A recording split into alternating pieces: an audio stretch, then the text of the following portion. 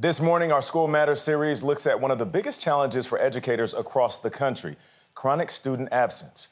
During the past school year, around 16 million K-12 students nationwide were considered chronically absent. That's when a student misses 10% of school days or more for any reason. This year is not expected to get any better. Psychologist Lisa Damour is author of The Emotional Lives of Teenagers, Raising Connected, Capable, and Compassionate Adolescents. She joins us right now. Good morning. How are you doing? Good. I'm glad to see you. All right. So you say that you are incredibly concerned about what's happening across the country. I am. I am so glad we're covering this because those rates of chronic absenteeism that you just mentioned are twice what they were before the pandemic. So it's been a very steep rise. And you mentioned anxiety being the primary reason why kids want to stay home, but you also say staying home for a long period of time isn't a good thing.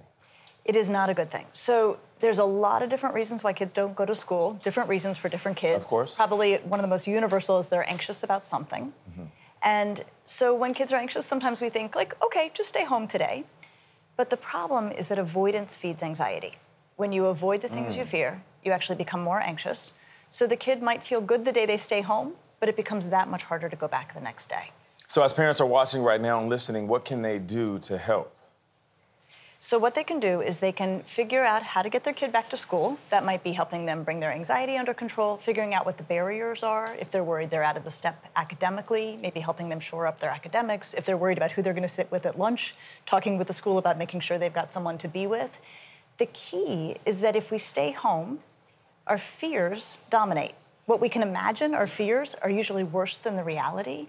So a kid who stays home might be thinking, I'm going to be out of, step in class, I'm not going to have anyone to talk to.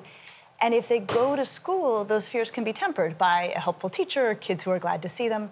If they stay home, the fears win the day. Now, you also say there are also other variables like financial, social, and racial inequities. How do those play a role in kids not showing up to school? So the rates of school absenteeism are higher in areas that are economically disadvantaged. And a lot of our data are still anecdotal, but what we know is that even in remote schooling, a lot of those kids didn't go to school at all. They might not have had Wi-Fi, they may have gone back to work for their families, they may have been caring for younger children.